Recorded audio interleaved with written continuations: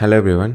இந்த வீடியோவில் linear search related கொஷின்ஸ்லாம் coding இன்டர்வியூஸில் இல்லை டெக்னிக்கல் இன்டர்வியூஸில் கேட்டால் அதை எப்படி அப்ரோச் பண்ணுறதுன்னு தான் பார்க்க போகிறோம். வாங்க வீடியோக்குள்ள போகலாம்.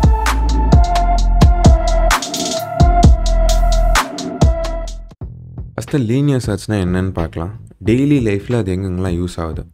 ஜென்ரலாக நீங்கள் ஒரு லைப்ரரிக்கு போகிறீங்கன்னா, நிறைய பேர் போக மாட்டீங்க, போனீங்கன்னா புக்கை லைனாக அடுக்கி வச்சுருப்பாங்க. நீங்கள் போய் தேடுவீங்க, ஒரு புக்காக போய் தேடுவீங்க.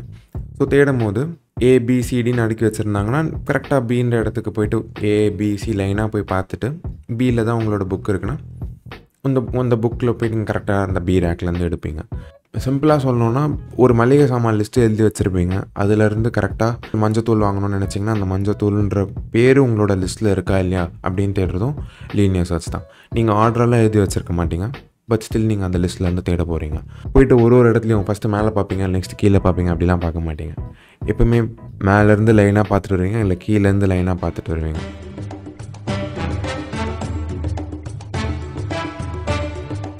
ஒரு எலமெண்ட் அந்த லிஸ்ட்டில் இருக்கா இல்லையான்னு செக் பண்ணுறதுக்கும், அந்த எலமெண்ட் அந்த லிஸ்ட்டில் இருந்துச்சுன்னா அந்த லிஸ்ட்டில் எந்த இடத்துல எந்த இண்டெக்ஸில் இருக்குது அப்படின்றது பார்க்கறதுக்கும் தான் நமக்கு லீனியர் சர்ச் யூஸ் ஆகுது. ஜென்ரலாக ஒரு லிஸ்ட்டில் 4 இருக்கா இல்லையான்னு எப்படி தெரியுங்க? ஒரு எலமெண்ட்டாக போய் பார்ப்பீங்க. ஃபஸ்ட்டு என்ன பண்ணுவீங்க, 12 போய் பார்ப்பீங்க. 12 நமக்கு தேவையான எலமெண்ட்டா =4 நமக்கு தேவையான எலமெண்ட்டா இல்லை. நெக்ஸ்ட் என்ன பண்ணுவீங்க, 10 போய் பார்ப்பீங்க. 10 நமக்கு தேவையான எலமெண்ட்டா இல்லை. ஸோ நீங்கள் என்ன பண்ணுவீங்க, கிடைக்கிற வரைக்கும் பார்ப்பீங்க. ஸோ 4 கிடைக்கிற வரைக்கும் பார்ப்பீங்க. அப்படி இல்லைன்னா எண்டு வரைக்கும் போவீங்க. லாஸ்ட் 60 தாண்டிடுச்சு, 60க்கு அப்புறம் நமக்கு எலமெண்ட்டே இல்லை, அது வரைக்கும் போய் பார்த்துட்டு இருந்துச்சுன்னா இருக்குது, இல்லைனா இல்லை அப்படின்னு சொல்லுறீங்க. கிடச்சிருச்சுன்னா நீங்கள் அங்கேயே வெளில வந்துடலாம். ஸோ கிடச்சிருச்சுன்னா ஃபஸ்ட்டே கிடச்சிருச்சுன்னு சொல்லுறீங்க, முடிஞ்சிச்சு. இது ஃபஸ்ட்டு டைப்புக்கு இப்படி ஆன்சர் பண்ணுவீங்க. செகண்ட் டைப்புக்குன்னா ஒன்றா போவீங்க. ஸோ 0th எலமெண்ட் போவீங்க. 0th element 12. ஃபஸ்ட் எலமெண்ட்டுக்கு போவீங்க. First element 10. Second element 77. இங்கே 0th எலமெண்ட்னா எப்போவுமே லிஸ்ட் 0லேருந்து தான் ஸ்டார்ட் ஆகும். எந்த ப்ரோக்ராமிங் லாங்குவேஜ் எடுத்திங்கனாலும் 0லேருந்து தான் ஸ்டார்ட் ஆகும். ஸோ 0th எலமெண்ட்லேருந்து லாஸ்ட் எலமெண்ட் வரைக்கும் போவீங்க. லாஸ்ட் எலமெண்ட் லென்த் ஆஃப் அரேன்னு சொல்லலாம். லென்த் ஆஃப் அரே -1, அதாவது எத்தனை எலமெண்ட் இருக்கோ அதான் லென்த்து. -1 தான் அதோட இண்டெக்ஸாக இருக்கும். ஸோ அத்தனை எலமெண்ட்டுக்கும் போய் பார்த்துட்டு அது 4ஆ இல்லையா அப்படின்னு செக் பண்ணிவிட்டு 4ஆ இருந்துச்சுன்னா எஸ், இல்லைனா நோன் ரிட்டர்ன் பண்ணுறீங்க. லாஸ்ட் வரைக்கும் போய் பார்த்துட்டு இண்டெக்ஸ்க்கு எந்த இண்டெக்ஸில் இருக்கோ, 0ல் இருக்கா, 1ல் இருக்கா, 2ல் இருக்கா. இந்த இடத்துல பார்த்தீங்கன்னா 0, 1, 2, 3. இங்கே 3ன்ற இண்டெக்ஸில் இருக்குது. ஸோ சிம்பிளாக நீங்கள் தேர்ட் இண்டெக்ஸில் 4ன்ற எலமெண்ட் இருக்குது அப்படின்னு சொல்லிட்டு 3 ரிட்டர்ன் பண்ணுறீங்க.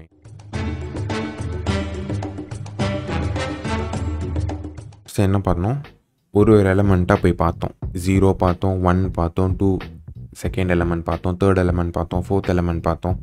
ஸோ லைனாக இந்த மாதிரி ஒரு எலமெண்ட்டாக போய் பார்த்தோம். பார்த்துட்டு என்ன பண்ணோன்னா கம்பேர் பண்ணோம். 12 = 4, 13 = 4, 14 = 4, அந்த மாதிரி லைனாக ஒரு எலமெண்ட்டையும் கம்பேர் பண்ணி பார்த்தோம். ஸோ இந்த மாதிரி கம்பேர் பண்ணுறது எல்லா எலமெண்ட்டுக்குமே நடக்குது. ஸோ இது ஏன் லூப்பாக யூஸ் பண்ணக்கூடாது? ஒரே விஷயத்த திருப்பி பண்ணுறோம். ஸோ நம்ம லூப்பை எழுதிப்போம். For I from 0 to length of array -1. So நம்ம என்ன பண்ணுறோன்னா ஃபஸ்ட்லேருந்து லாஸ்ட் வரைக்கும் போய் பார்க்க போகிறோம். நமக்கு கிடச்சிருச்சுன்னா வெளில வந்துடும். ஸோ 4 = 4 அப்படின்றது நம்ம கம்பேர் பண்ணும்போது நமக்கு 4 கிடச்சிருச்சுன்னா return true. So array of I = நம்மளோட டார்கெட் எலமெண்ட் கிடச்சிருச்சு அப்படின்னா நம்ம என்ன பண்ணுவோம், சிம்பிளாக ரிட்டர்ன் ஃபவுண்ட் எலமெண்ட். ஃபவுண்ட் கிடச்சிச்சா இல்லையா, ஃபவுண்ட் ஆர் நாட் ஃபவுண்ட் அப்படின்றப்போ இந்த ரிட்டர்ன் யூஸ் பண்ணுவோம். இல்லை நமக்கு இண்டெக்ஸ் கேட்குறாங்க அப்படின்னா ரிட்டர்ன் இண்டெக்ஸ் கேட்டால் மட்டும் ரிட்டர்ன் ட்ரூ நான் அப்படி மென்ஷன் பண்ணி வச்சுருக்கேன். ஸோ நீங்கள் லாஸ்ட்டாக ஒரு எலமெண்ட்டும் கம்பேர் பண்ணிட்டே போவீங்க. இது காமனாக இருந்துச்சுன்னா இஃப் இந்த அரே எலமெண்ட்டும் டார்கெட் எலமெண்ட்டும் சேமாக இருந்துச்சுன்னா ஃபவுண்ட் இல்லை ட்ரூ, இண்டெக்ஸை ரிட்டர்ன் பண்ணுறீங்க. இண்டெக்ஸ் இந்த இடத்துல I ரிட்டர்ன் பண்ணுவீங்க. ஸோ இதே கடைசி வரைக்கும் இங்கே கிடைக்கவே இல்லை, எலமெண்ட்டே கிடைக்கல. லாஸ்ட் வரைக்கும் போய் பார்த்துட்டீங்க.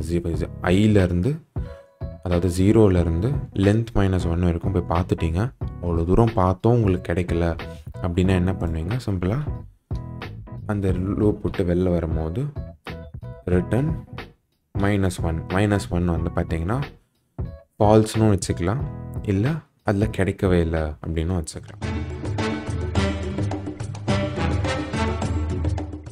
நம்மக்கிட்ட ஃபஸ்ட்டு ஆஸ் யூஷுவல் ஒரு அரே இருக்குது. அரே ஈக்குவல் டு இங்கே வந்து நான் வேல்யூ கொடுத்துருந்தேன்னா ஆல்ரெடி 12, 10, 77, 4, 9, 10 அப்படின்ற வேல்யூஸ் ஆல்ரெடி நம்ம எக்ஸாம்பிளில் யூஸ் பண்ணிடணும். இதில் வந்து நம்மளோட டார்கெட் என்னென்னு வச்சுருந்தோம்னா ஃபஸ்ட்டு வந்து 4ன்னு வச்சுருந்தோம். 4 வந்து இந்த அரேயில் எங்கே இருக்குதுன்னு நம்ம கண்டுபிடிக்கணும்.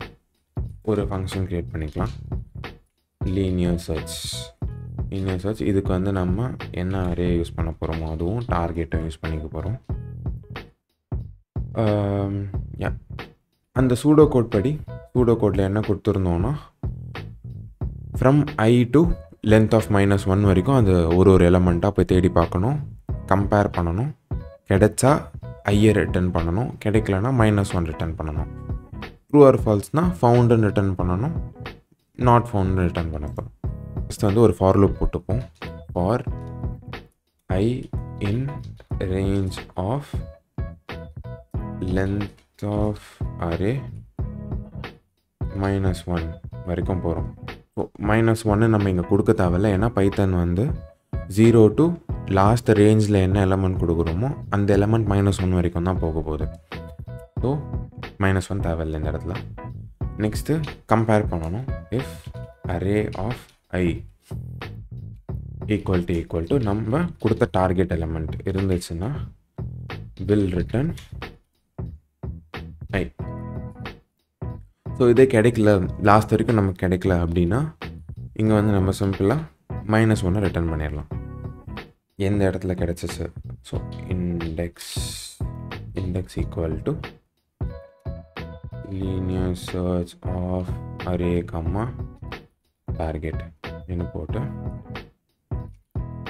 print target is found in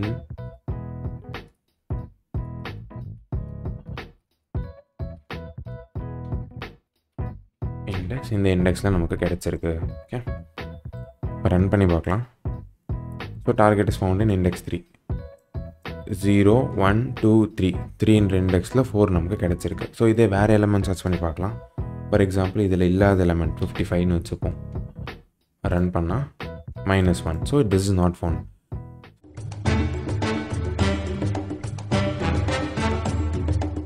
so பைச்சார்மில் வந்து நமக்கு டீபக்கர் அப்படின்ற ஒரு ஃபங்க்ஷன் இருக்குது. ஜஸ்ட் இந்த மாதிரி நீங்கள் அந்த நம்பரை இந்த லைன் நம்பரில் ஒரு கிளிக் பண்ணிங்கன்னா ரெட் கலரில் உங்களுக்கு ஒன்று வரும்.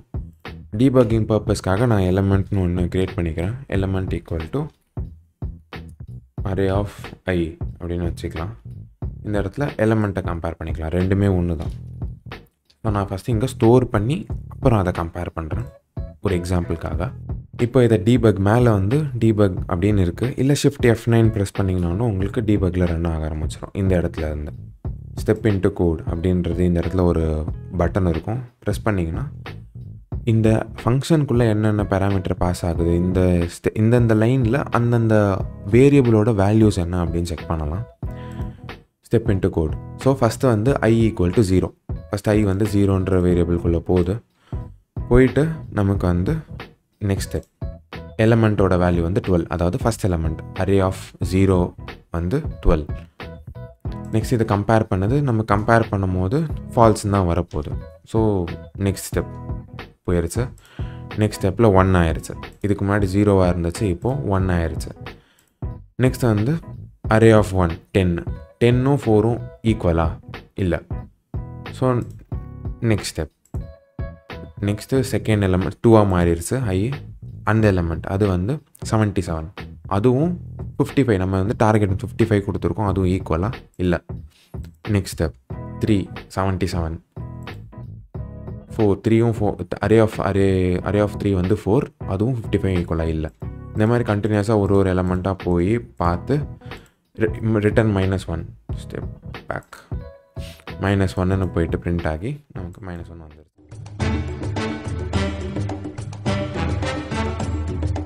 77 கொடுத்தோம். 77 கொடுத்தப்போ அந்த எலமெண்ட் வந்து நமக்கு ஃபஸ்ட்டே கிடச்சிருச்சு. தேர்ட் இண்டெக்ஸில் கிடச்சிச்சு. கிடச்சப்போ மொத்தம் அது எத்தனை எலமெண்ட்டை கம்பேர் பண்ணுச்சு? 12 கம்பேர் பண்ணுச்சு, 10 கம்பேர் பண்ணுச்சு, 77 கம்பேர் பண்ணுச்சு. 77 கம்பேர் பண்ணோன்னே நமக்கு டார்கெட் எலமெண்ட் கிடச்சிச்சு, அவுட்புட் வந்துருச்சு. இதே நம்ம வந்து 7 கொடுத்தப்போ என்ன பண்ணுச்சு? லாஸ்ட் வரைக்கும் போச்சு. 12, 10, 77, 4, 9, 10. ஸோ லாஸ்ட் வரைக்கும் போய் கிடைக்கலன்னு சொல்லிட்டு ரிட்டர்ன் பண்ணுச்சு. ஸோ இதில் பெஸ்ட் கேஸ்னு வச்சுக்கோங்களேன். இதில் பார்த்த உடனே நமக்கு வந்து எலமெண்ட் கிடச்சிருச்சு. பார்த்த உடனே நமக்கு 12 தான் நம்ம டார்கெட் எலமெண்ட்னு வச்சுப்போம். என்டர் ஆன உடனே நமக்கு கிடச்சிருச்சு அப்படின்னா அது பெஸ்ட் கேஸ். ஃபஸ்ட் எலமெண்ட்டை பார்த்த உடனே கிடச்சிச்சுன்னா அது big of 1. First element 1.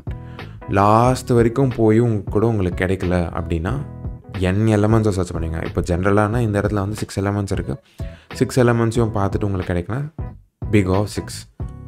So input மாறிட்டே இருக்கும், நமக்கு வந்து கான்ஸ்டண்ட்டாக இருக்காது. அப்படின்னா n எலமெண்ட்ஸ்னு ஜென்ரலாக வச்சுப்போம். ஸோ n எலமெண்ட்ஸை பார்த்து உங்களுக்கு கிடைக்கலன்னா ஒஸ்ட் கேஸ் வந்து பார்த்திங்கன்னா big of 1, big of n. Time complexity எப்பவுமே ஒஸ்ட் கேஸ் தான் சொல்லணும். இந்த அளவுக்கு டைம் காம்ப்ளெக்சிட்டி வந்து பிக் ஆஃப் n அப்படின்னு சொல்லலாம்.